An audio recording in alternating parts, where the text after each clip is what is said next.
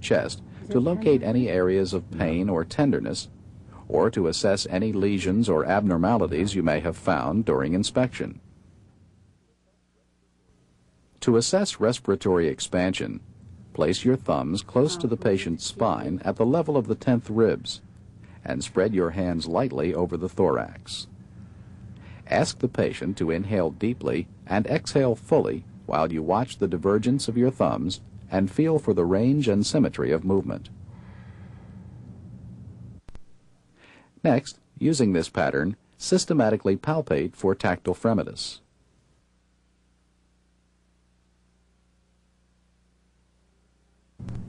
Using the balls of your hands, 99. palpate and compare symmetrical areas for 99. tactile fremitus as the patient repeats 99. 99.